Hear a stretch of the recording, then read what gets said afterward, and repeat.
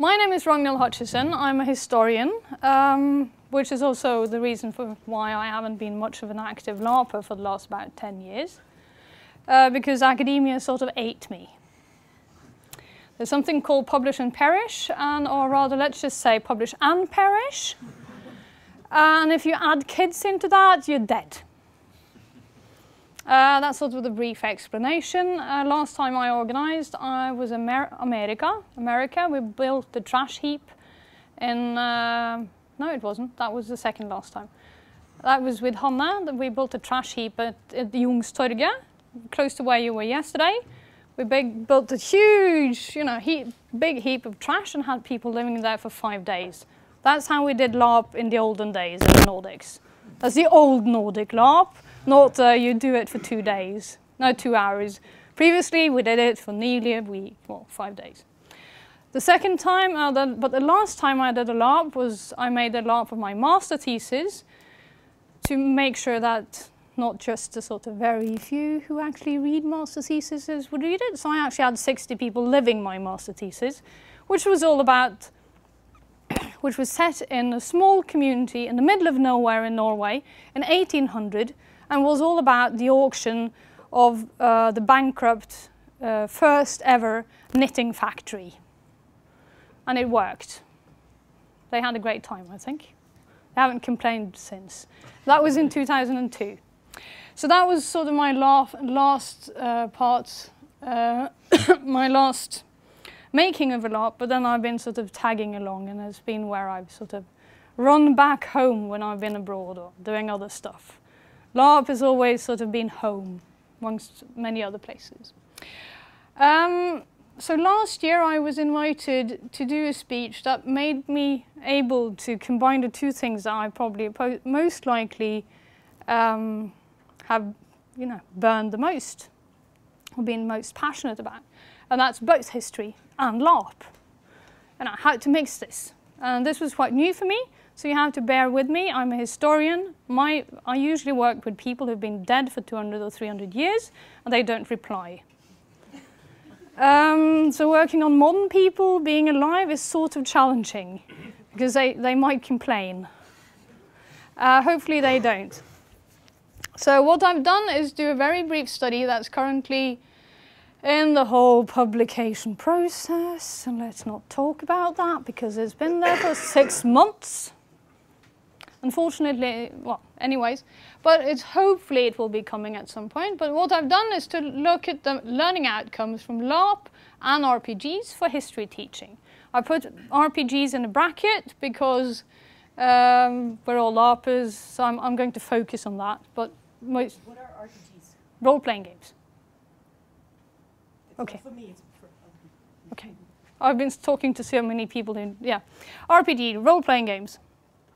That's the sort of sitting around a table, being even more nerdy than we guys are.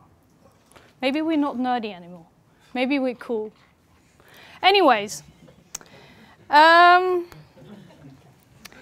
so to get you all to the nitty-gritty bits about being a historian. Well, actually, this isn't about being a historian. This is about teaching history and the skills that we want as historians, that we want students and actually everyone to have. And that's historical consciousness. And I've tried my best to translate from Danish. I should have put the quote here. I'm sorry. I've been a slob on all my footnotes. You'll have to forgive me. But historical consciousness is takes as a starting point that our perception of the past and our understanding of the present shapes our expectations for the future.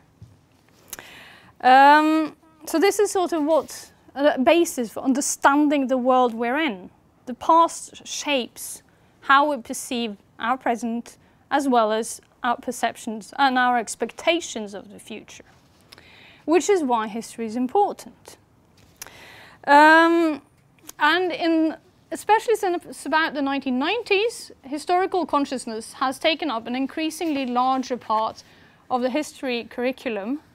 The teaching, what teachers are supposed to teach students at secondary schools. Is that what you call it, videregående? Secondary school? before you start university. High school. High school. You know, the 3-4 years before you start university. And this has taken up an increasingly larger part of teaching, of what teachers are supposed to teach their students.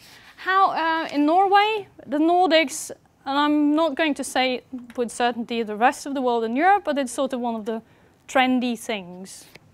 So I'm betting that at least quite a number of countries has this on, at least on their curriculum, if not an increasingly larger part. However, it's a bit of a challenge. Many teachers find this a bit challenging and sort of ambitious to become aware of how the past is shaping our way of understanding the present and our expectations of the future. And it's a bit woolly, which is possibly why we find it a bit difficult to teach this.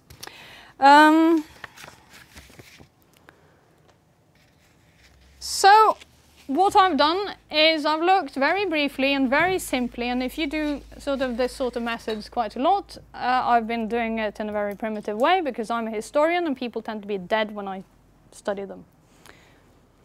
But, so what I've looked at is if LARP and RPG, role-playing games, can stimulate the development of historical consciousness and how history teachers may draw on LARP and RPGs, or role-playing games, in their teaching, and how this can be implemented. I'm very much, and I think this is because I have this LARP background, I'm very much on practical things. Theory is good. Philosophy, you have to make practical for me. I slept through Exfil.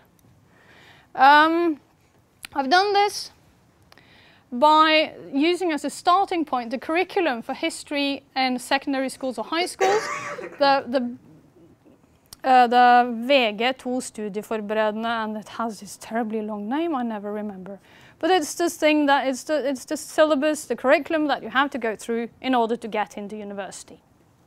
So I've used that as a starting point, and I made a questionnaire that sort of tests, that asks questions relating to learning outcomes linked to these aims.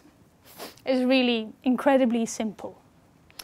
And then I've distributed it to the main there's two Facebook groups, one for LARP and one for role-playing games in Norway, with approximately, I think the role-playing game group has about 2,000 people. The LARP group has 1,000-ish.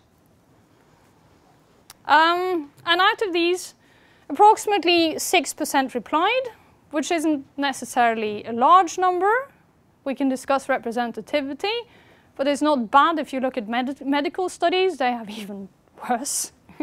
However, 6% is, if you look at the number of people that are active in the groups, it's approximately 6%. So it's not, you know, we can use these results as an indication. We're getting the most active people, at least online, and it's an indication. So we have to study more. We have to study more about this. Isn't this how we get money and funding? So our results must be understood very indicatively. Now, previous studies, again, I'm sorry, I've been terribly bad on the footnotes, but, well, I've referred to you quite a lot, and I'm not going to try the Polish, because I'm actually don't know how to pronounce that. But anyway, there have not been that many previous studies looking at learning outcomes of LARPs and RPGs, and especially not for history. And the studies that have been done show, as already mentioned, that self-motivation has been a positive result. People sort of feel more motivated when doing these things. Oh, I shouldn't take that off. That was my microphone. Sorry. I'll leave that on.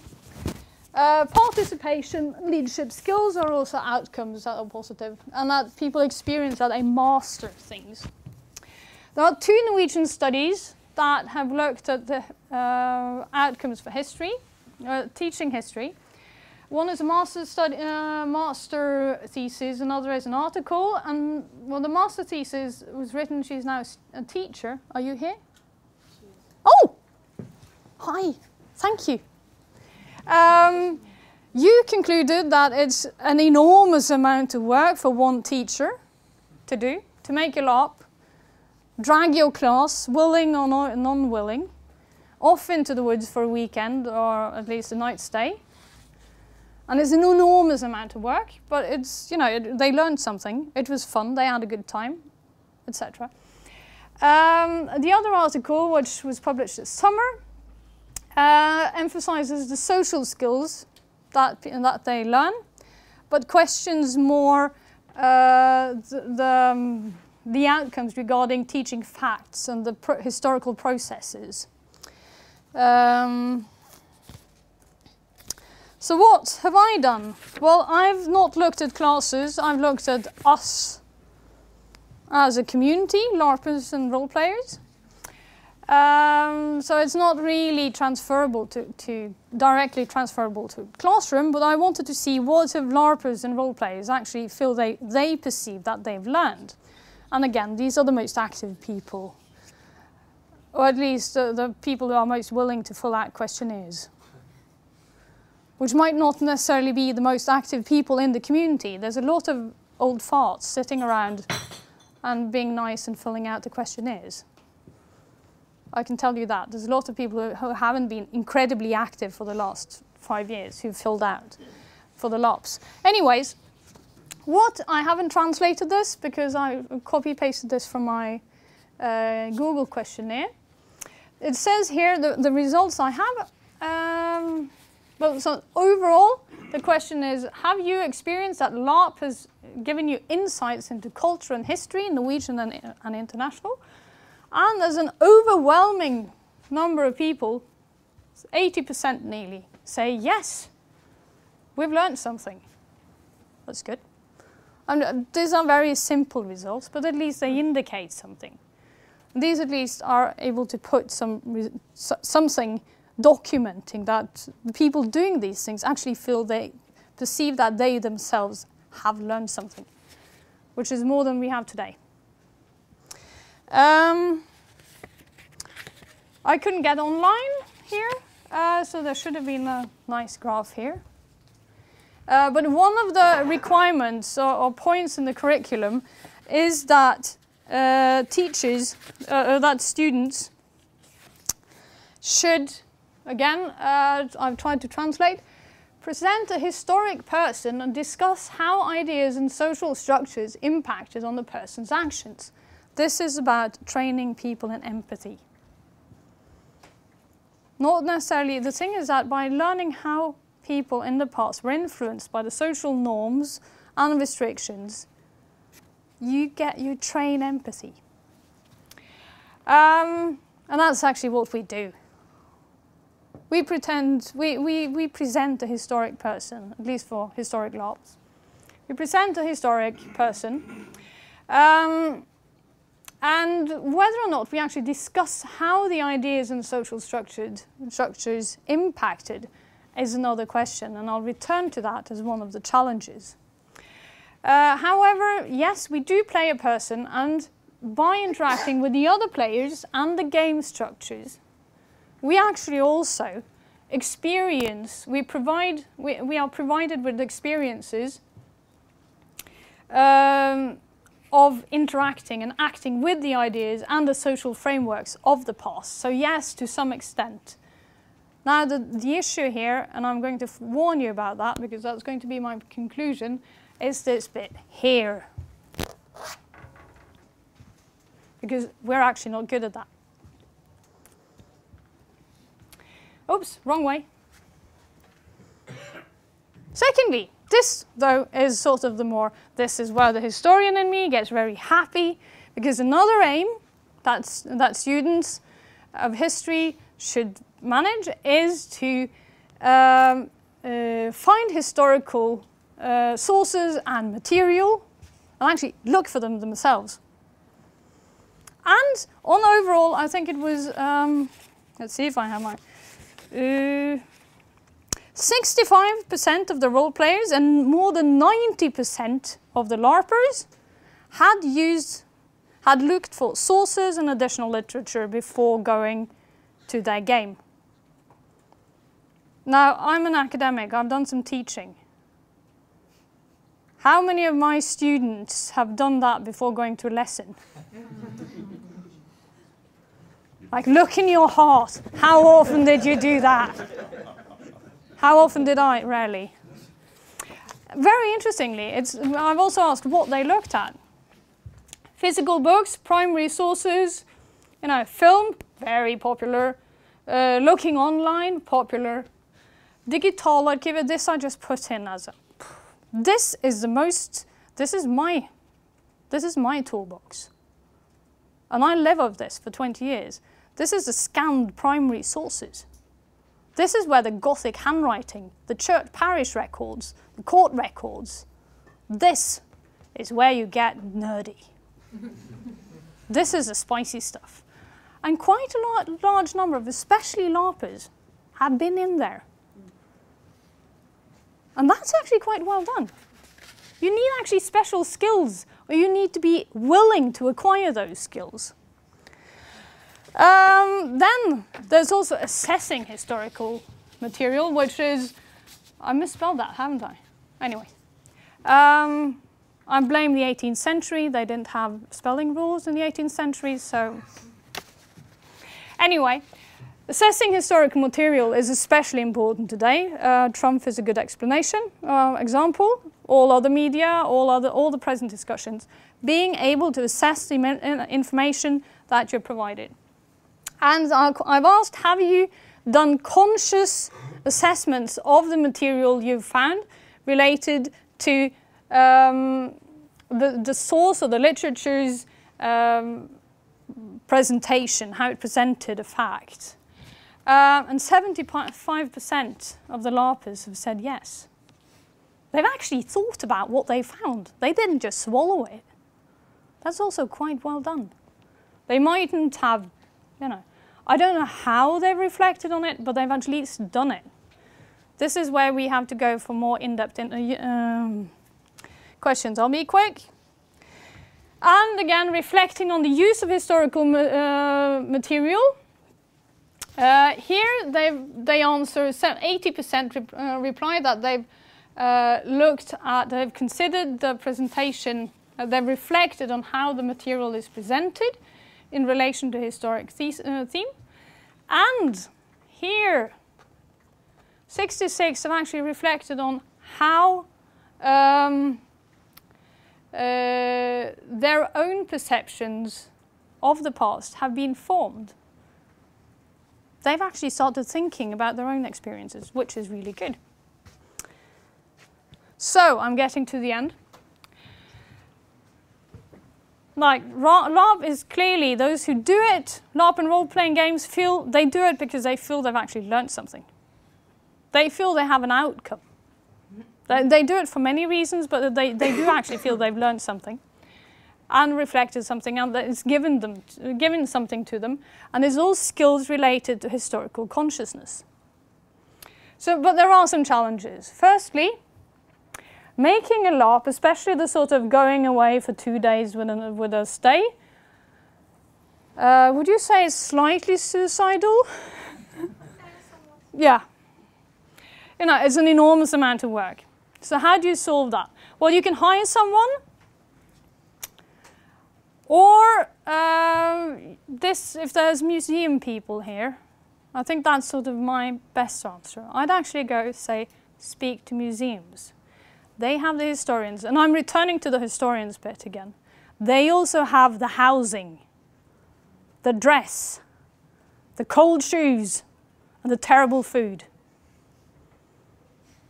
And that way you can get the going away overnight experience without actually going away too long, and you don't have to do all the work. Someone else does all the work, and where the teacher just has to do it for one time, or just does it once for their one class. The museum, who has all these old houses and whatever, can sort of manufacture this and not get exhausted. Secondly, in teaching and history didactics and history teaching, there are learning goals very specifically. When I work with schools, the main learning goal that I work on is mastering or having knowledge of Norwegian 18th century economic development, 15 to 1800. That's the learning outcome that I focus on, because that's my period, when I focus on school. Now, in LARP and role-playing games, we don't have that. You don't need to learn anything, actually, wandering around in your knitted underwear. Well, it itches. But we can put that in, so it's not really a problem. Now, the challenge here on historical LARPs, or on LARPs, I'm speaking about historical LARPs. I'm not going to wander off into anything else. The challenge for historical LARPs within teaching or education is that sometimes or often the organizers are not historians. And history, unlike what most of society often seem to think, is a skill that anyone can learn because you're just interested.